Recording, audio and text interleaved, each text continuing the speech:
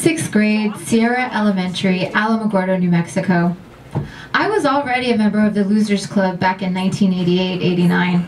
I was Kelly Havey's best friend. She was the girl all the boys desired to date.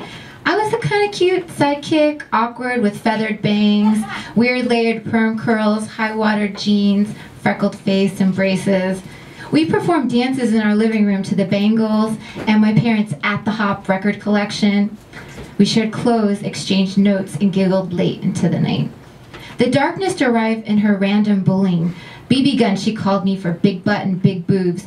This was the song she sang about me once and only once on the playground. She's got the whole world in her butt.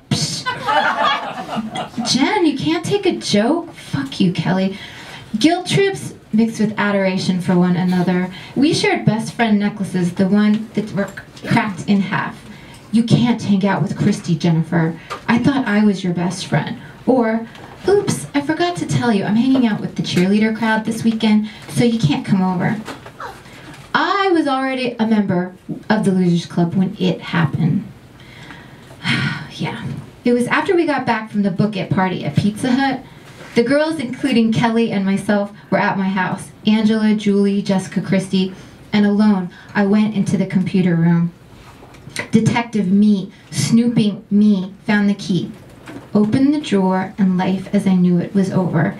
Inside, my father's collection of lies, evidence of betrayal.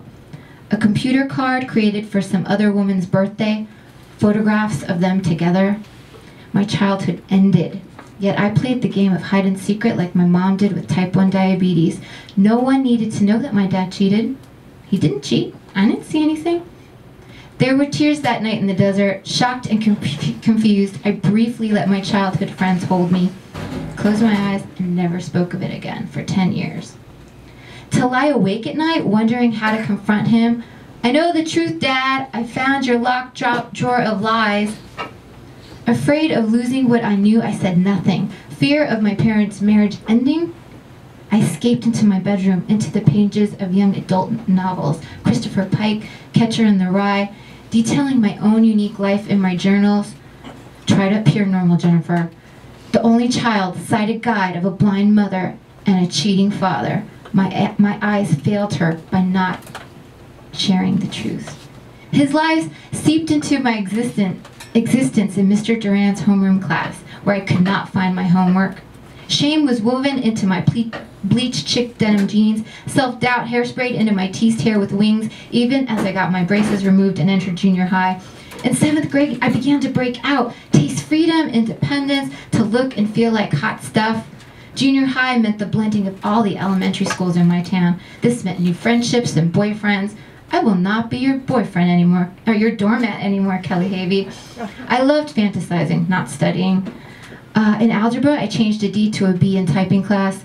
Even though I later quit, I danced ballet and had toe shoes for many years. I played the clarinet and marching band, and we won state champs. Light and darkness coexisted. I found and read my mom's poetry as a teenager. I saw that I could capture specific moments and feelings, emotions in my life. I wrote about my parents, friends at school, White Sands in New Mexico, my boyfriend named Rhett, who in 11th grade, he got struck by lightning and instantly died. My mom's blindness didn't stop her from moving from the East Coast to New Mexico, didn't stop her from working or having a family or enduring pain. My own poems have helped me share personal hurts, observations of the world. I explore, dream of living in other cities. I thought about what it would be like to have other jobs, travel. Like a butterfly, I had the freedom to take off anywhere.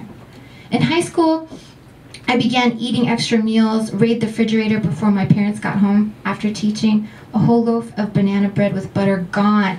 I spared air freshener to cover the scent of microwave chicken cordon bleu. Anticipation was a popular necklace. Anxiety, my favorite accessory. Picking out earrings, I wore my mom's large, gigantic silver hoops. I picked out problems before they could happen. If I could predict them, I could prevent them from happening. 12 to 22, I carried it with me. His infidelity was exposed when I no longer lived in the house or the same town. My parents divorced at 22. No secrets, the words came rushing out. I knew he lied. I let him lie. I began to lie. I covered up his lies by not saying a thing. Was I an accomplice to his crime? At 30, I forgave him. In fact, I will never stop encouraging my dad to free himself. He walked me down the aisle.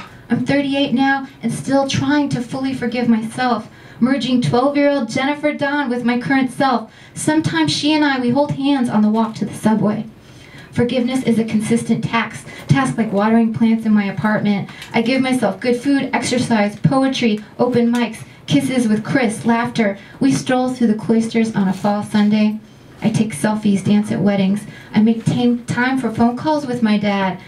I read my mom's poetry and continue to receive guidance from her, even after her physical death.